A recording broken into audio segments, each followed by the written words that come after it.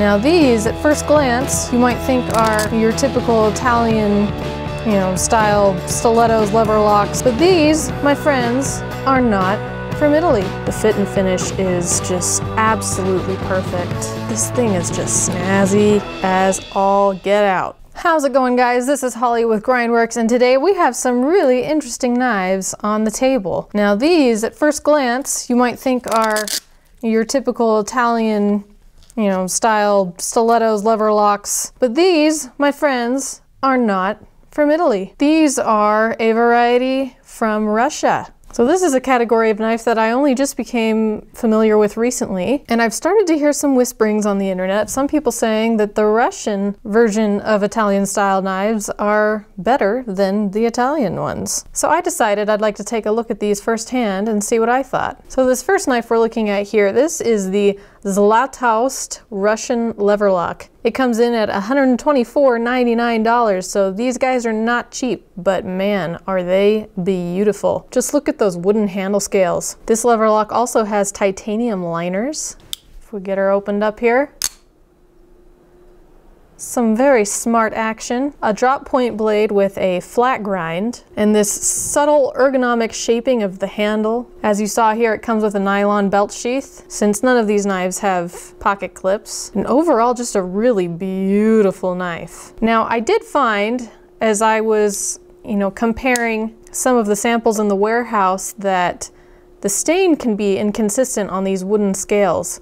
I came across some that were lighter than this, some that kind of had a gray tone to them. This one has almost a walnut look to it, or maybe an oak. I think the fit and finish could be a little bit better. The joints between the wood and the bolsters could be a little smoother, but man, it's got a lot of pros. It's contoured not only this way, but this way as well, which makes it very comfortable to handle. And if you flip the lever up after you've opened it into the locked position, you'll find that they've ground it down right there, which makes a really handy, comfy little spot to put your thumb while you're holding it. And it feels so good. There's no sharp edges anywhere or anything. So the placement is just really natural in your hand. And overall, I just think the design is very attractive. It's traditional, yet it has a contemporary feel to it that I really like. So about $125, check the site for current pricing. But considering the materials and just how beautiful this knife is and how snappy that action is, I'd say that's actually a pretty good price. I mean, it's very comparable to the pricing you'd see on some of the higher end Italians. Let's look at another knife from Zlatoust. This one is the Walnut Russian Auto. Not the typical Italian motif that we're accustomed to seeing, but it still has a very traditional look about it with these beautiful walnut scales that have been just smoothed to perfection. This also has titanium liners, and overall, it's a very lightweight knife. Very, very snappy spring in there. That blade comes out really strong and hard. And it has just this beautiful engraved blade with a hollow grind, a little small swedge on the back here, but a mirror polish that's just something to behold. Absolutely gorgeous. Comes with a nice leather sheath. Now there is no safety. I wish that they had put a safety mechanism on here somewhere, because that button does sit up a little bit high. There is a potential to fire this accidentally, but I have a feeling that this is going to be more of a collector's piece and that you'll be very careful with it. Again, nice and snappy, has a very sleek, gentlemanly look to it. Love the peek at those barrel spacers back there. The fit and finish is just absolutely perfect. And snappy, snappy, snappy.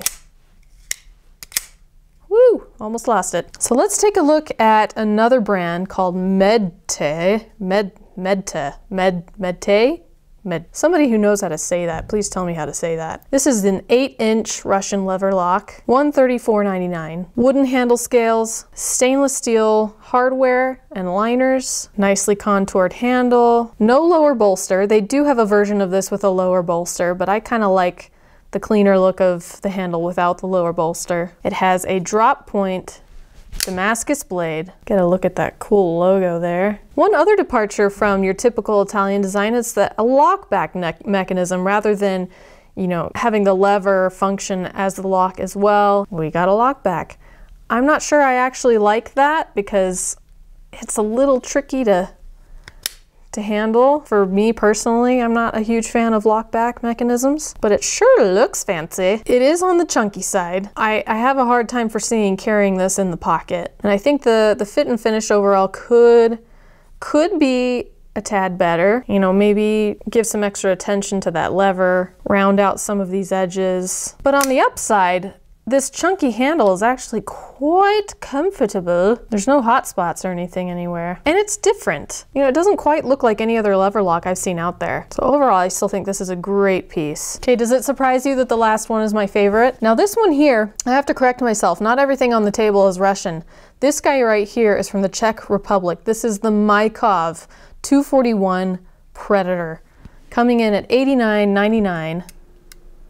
And it is absolutely gorgeous. Really beautiful wooden handle scales. I'm not sure what type of wood this is, but the variation in the grain is just absolutely stunning. We've got a bayonet style blade, well contoured handle, and my favorite part, the lever sits flush with the handle. As far as cons with this knife, dude, I can't find any. It's got really strong smooth action.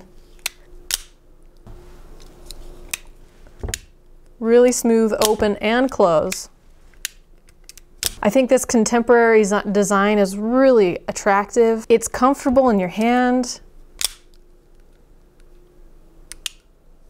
The fit and finish is all there. I really just can't find anything wrong with this. And admittedly, the Mykov is one of the really popular knives on our site, you know, even compared with the Italians. And it comes in so many varieties. This is a newer model that we got in recently, but I mean, it's got some kind of polymer or acrylic scale version as well. It comes in a lot of different colors like black, white, yellow, green, blue, you know, you name it, it's probably there. We've even got some coated blades. Ooh, you should go look on the site. There's one with a black coated blade and a black handle that is just like sexy. So I think you know which one I like best, but these are all great examples of Italian-esque knives that come from other parts in the world. I mean, I really like this one. I really like this one. Not quite my cup of tea, but also a good one. So those of you who have branched out into the generally Eastern European flavor of Italian knives, let me know in the comments what you think. How do you feel like these compare to the Italians? Because so far I feel like they're completely on par. And in many cases, their prices are better. So leave me a comment below, guys. And as always, if you liked this video,